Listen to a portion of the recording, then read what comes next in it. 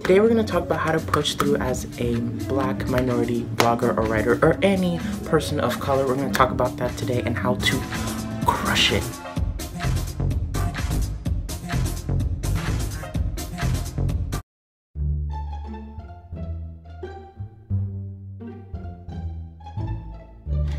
Yes, I am black.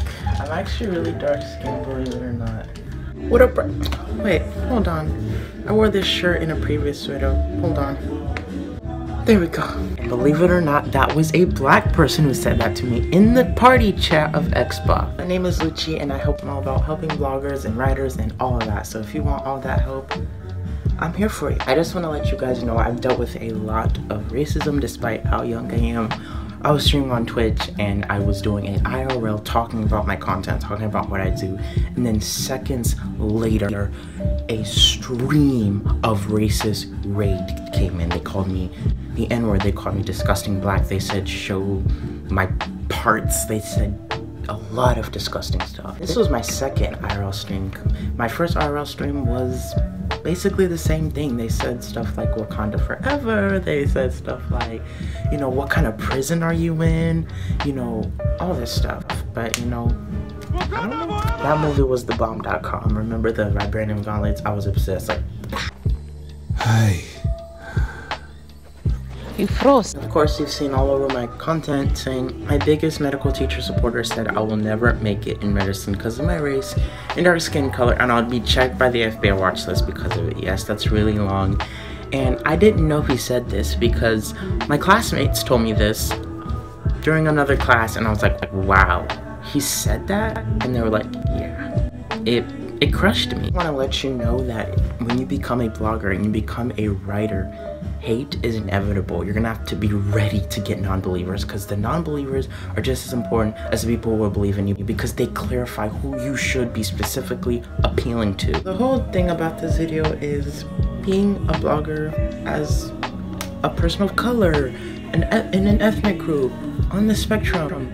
It's hard. It's not common to find people like me who are writers and bloggers and are out there and killing it. And if you are out there, you are doing it. Let me just clarify, there's no way to act a race. You can't sound a race. Race is nothing but a color. This is just a color.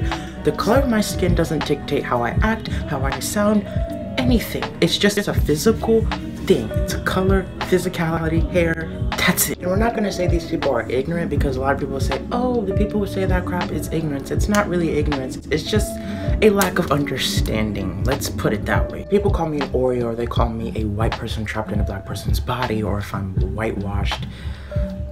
I don't go off on them because I already know they're going through something crappy, so why would I add on to what they're going through? Because it has nothing to do with your race. It has to do with where you were raised. There's a lot of people who are born in other countries and they came to America and they have an Americanized accent because they were assimilated with the culture and they kind of adapted. It doesn't matter your race. If you're raised in the boondocks, you're gonna have a different accent. If you're raised in the suburbs, regardless of your race, you're gonna have a specific accent. The way that the best way for me to tell you how to deal with it is to just keep writing, keep blogging, keep being yourself, and keep pushing. It doesn't matter if you are the type of writer who's like, I just see race as a color, I'm not gonna promote it, I'm not gonna, you know, fight for it because it's just a color. Or you can be that writer who fights for, you know, equality and states that belief, stand behind it. Because like I said, that could be a really amazing niche. You know, a niche is a specific target audience that you're writing for. It's not a topic, you know.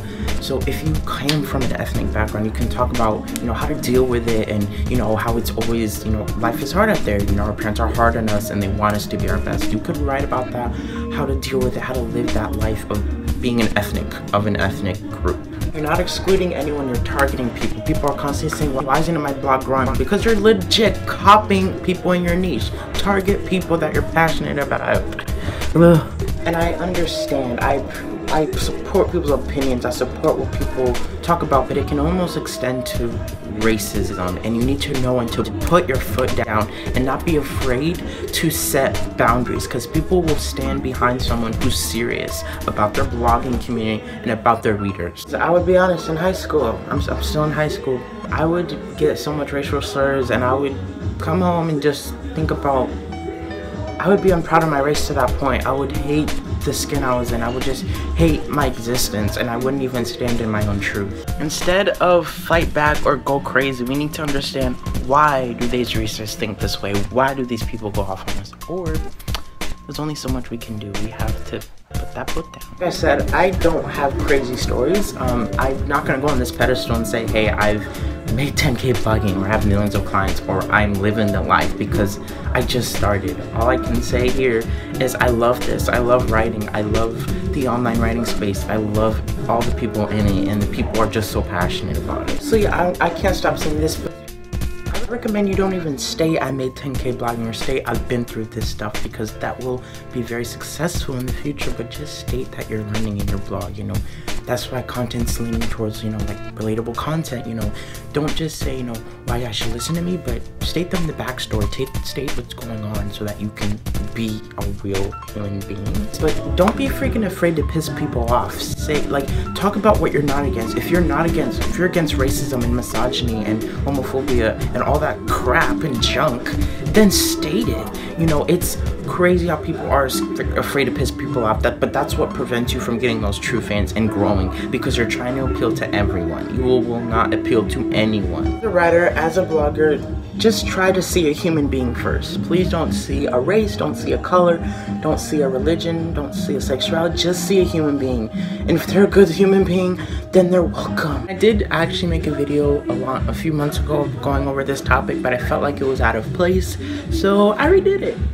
The truth to getting true engagement and getting that following of people who genuinely care about you is you have to make people care about you. You have to target a specific group, niche down to the core. What is a group of people that you're so passionate about, you know?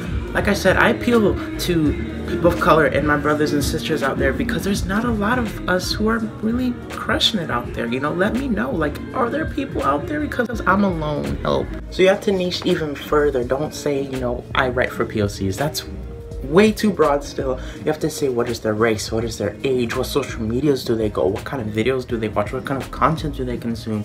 You legit have to act like when you write a blog post, there's a person in front of you that you imagine in your head that is going to read your stuff. You don't want to be like a freaking archer who's shooting at different places and hope something sticks. You have to hit the bullseye like that. We shouldn't be competing against others in our niche, because they have different missions, different purposes, different stories, different personalities. Just, they're all different. They all have different goals, even though they're writing about the same thing. There can be 5 writers in a room, and the person's gonna resonate with the one that has the more compelling story, the one that compels with them both best, the person that compels with that one reader. See, if you stick like that, crap. So I want to let you know, if you're going through some things, it's going to get better, okay? I believe in you. You have to be willing to keep pushing through and keep sharing your past and just being there for the people who supported you and who loved you since the beginning. This clip that I want to show you real quick of this really amazing streamer who supports POCs and has gone through some crap, you know, in her chat. You know, we played the Jackbox, and there was a crazy racist crappy person who freaking wrote something, and this is how she responded. Either. Like I said in the beginning of the stream, I can't control the skin I was born with. For some reason, people hate that, and that has nothing to do with me. I feel bad for those people. I feel sorry for those people, because carrying around that kind of... What was those YouTubers say? Like and subscribe. No, really share this. Share this to a POC blogger or writer that you probably know about who really needs help.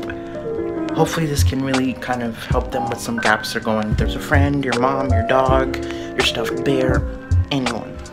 Through in some demons that they're going through in their head. But don't forget that you are worth it. You have a purpose. Stand in your truth. Find your place in the ranks.